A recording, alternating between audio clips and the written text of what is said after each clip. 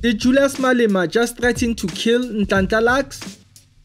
Good day and welcome to Mzansi in 2 minutes. On March 20th, the EFF plans to hold a national shutdown in South Africa to protest against various issues, including calling for the resignation of President Cyril Ramaphosa, load shedding, unemployment, gender-based violence, poor education, and lack of free tertiary education. While the party has not specified the locations that will be targeted, it has warned businesses and companies to shut down for the day.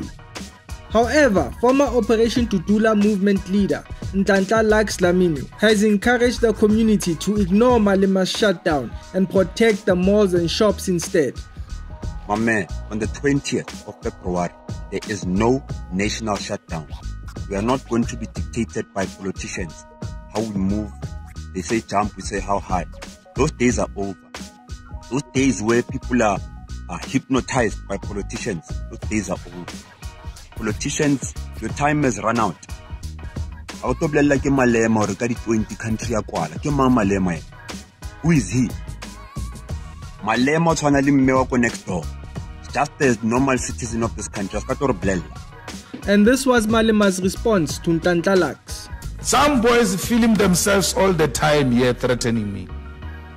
And I can tell you with ease, let any boy come and try to stop me. He will meet his maker. When he leaves in the morning, he must kiss his mother goodbye. I've got no time for boys. Let him try and stop me on the 20th of March. He will meet his maker. No boy or a girl can stop me. Did Julius Malema just threaten to kill Nhlanhla Lux? Please comment down below and please don't forget to like and subscribe, and until next time.